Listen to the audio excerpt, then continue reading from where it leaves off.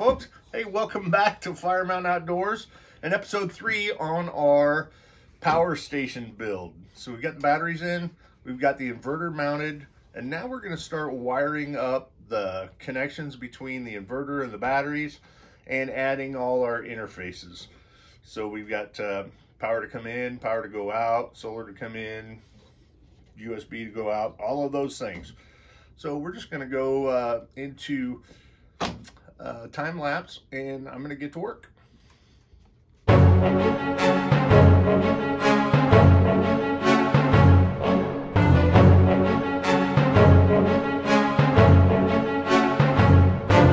right, the rule is new job, new tool.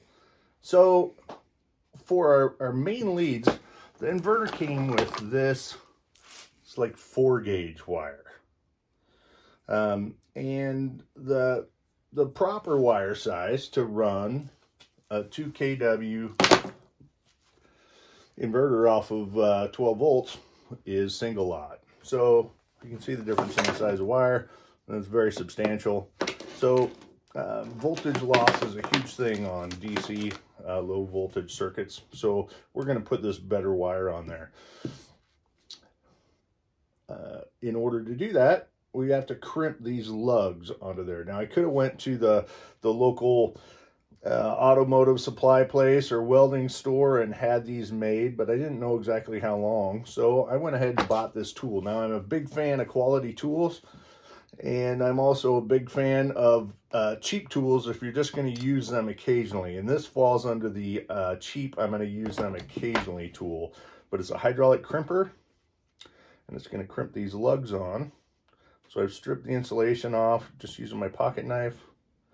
And now we're going to put this lug in here and make sure we don't have any tails. These lugs are nice and flared at the end to hopefully avoid what I just did.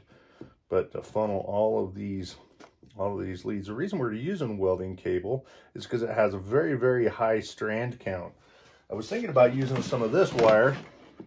But you can see this only has 6 conductors, and it's very, very stiff. When I got this out of the recycle yard, I thought I was going to save a few pennies by using that, and I decided after seeing how stiff it was that I was going to regulate that to other duties. Relegate, not regulate.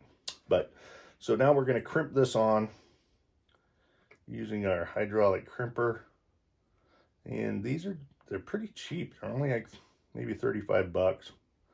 On Amazon. I wouldn't attempt this job without that hydraulic crimper. They have some really big, giant manual ones that are about the size of a bolt cutter to manually crush these, but those are also expensive, and I didn't want to buy any of those. So basically we get that firmly on there and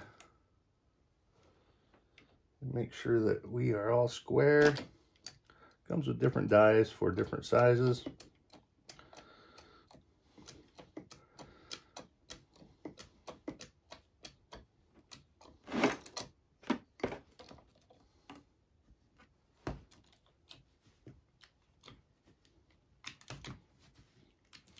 And this puts 8 tons of pressure on there.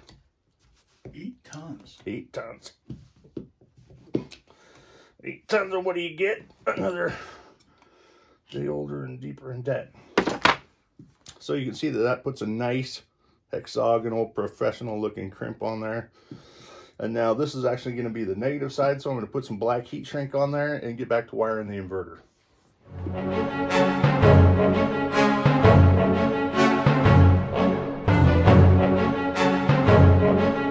Right, so we have got most all of the cables cut. So I've cut these cables and heat shrink the ends, use the hydraulic crimpers to crimp these on, and this turned out really nice.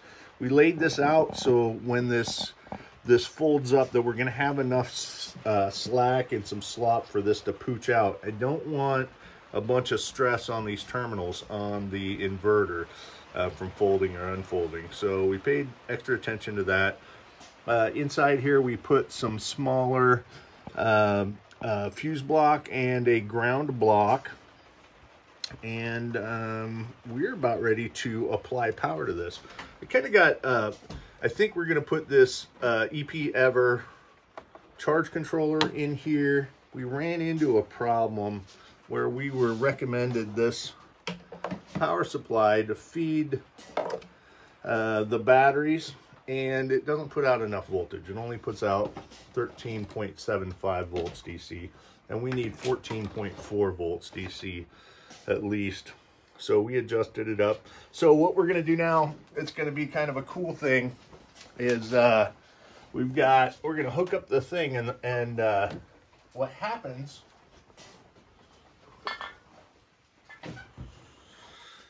is this inverter has big capacitors that charge like instantaneously.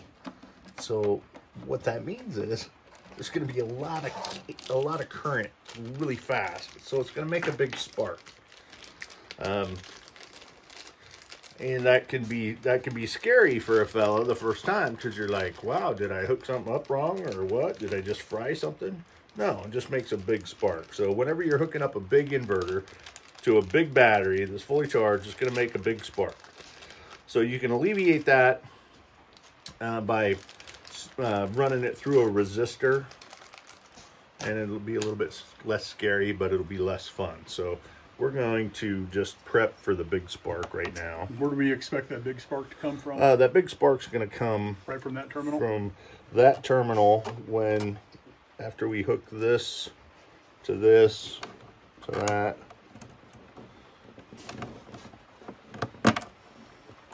Mark said there would be electricity today. I know Bob's been waiting for the big spark all day, and I've just been disappointed. So here it comes. Here comes the big spark.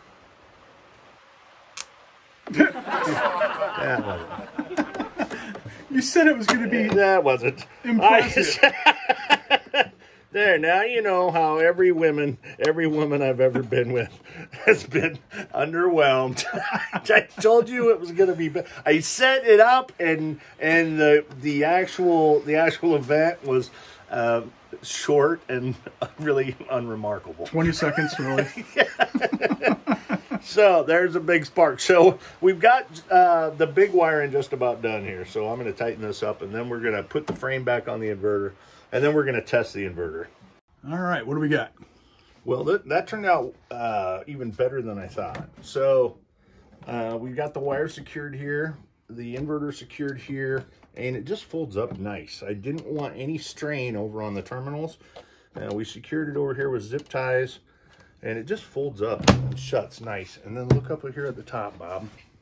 So we have our display. I can tell that my batteries have 13.5 volts. Nice. It's 14 degrees in other people's language. That sign language thing, or that sign, doesn't mean anything, but right now we're not putting out any wattage.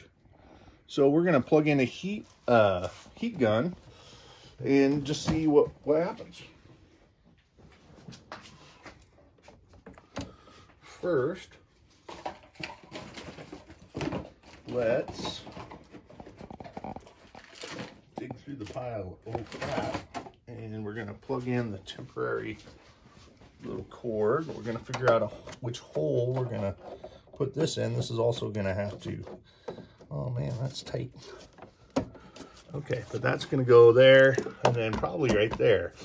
So we'll have an outlet there, and then I'll probably have another one out in the front. But let's plug this in. Now, I had an issue when I first got this. I test tried it, and the BMS, I believe it was the BMS, turned the inverter off after a minute if I ran over 1500 watts at all. And so I talked to the inverter people, and they said, oh yeah, it's broken, here's some money back. And then I talked to the Battleborn people, and they said, yeah, it's likely the BMS that's doing that. So I want to see if we can sustain. So right now, I've got, we're pulling 1,624 watts. And temperature has risen inside from 14 degrees to 15 degrees. Battery voltage has dropped down to 12.5. And we should start a timer. Let's see if I can get over a minute. Start the timer, clock, stopwatch, start. Okay.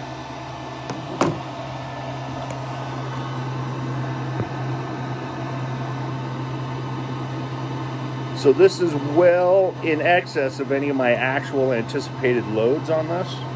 I know we did the math on the pump, and my pump should only be at 1,400 watts when it's running.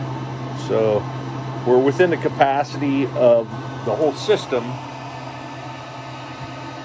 but so far this is looking good.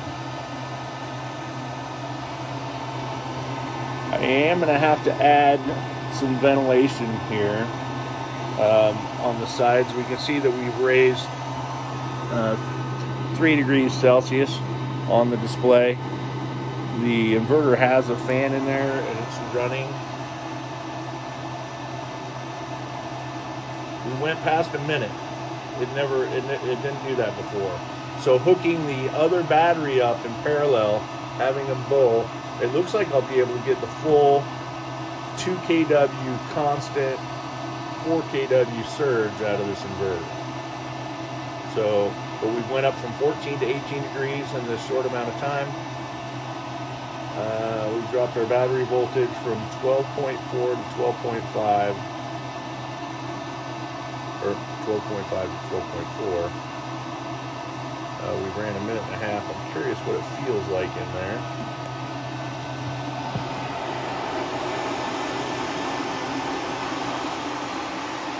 Okay, so this is the fan. I wanted to test that. I wasn't sure if those fans were pushers or pullers. So I'm gonna cut this out and put some screen on this side, and then have an air intake down low over here, so it draws air up and over all of this. But so far, huge win. I was able to run 1,660 watts of load, and it's been doing it for 2 minutes and 20 seconds. That's hot. Freaking awesome. It's alive. Makes me happy. Nice. All right. Well, we made great progress today. We've got the inverter mounted, wired, and we've got the batteries mounted. We got our negative bus bar and our DC fuse box mounted. We have our one of the 2 AC outputs mounted. We got 2 blocked because I don't have the right arbor. I looked all over, finally found the right hole saw so that we could put in a whole bunch of our 12 volt 12 volt DC outputs. So we have these both in the cigarette lighter style and another cigarette lighter style. But then we're putting in some of these quick charge USBs so you can charge your laptops and your phones and all of those devices that we have that charge off of USB. So we got a whole bunch of those that are going in the front, but don't have the right hole saw. I've got the right hole saw, don't have the right arbor to go in that hole saw, which is frustrating. So everything came to a screeching halt. I'm going to work on that after I get a hole saw after work next week. And we're going to be really close to getting this done. We started this, ran it, tested, and I'm super happy with it. So, hey, thanks for watching. And the next episode, we're going to be done with this, I do believe. And then we'll be function testing it, maybe even putting some solar panels out to charge it. So stick around, stay tuned, like and subscribe. Thanks for watching. Hey everybody, please like and subscribe.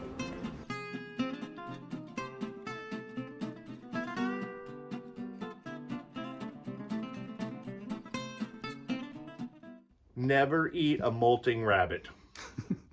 See you later, Thanks for folks. watching.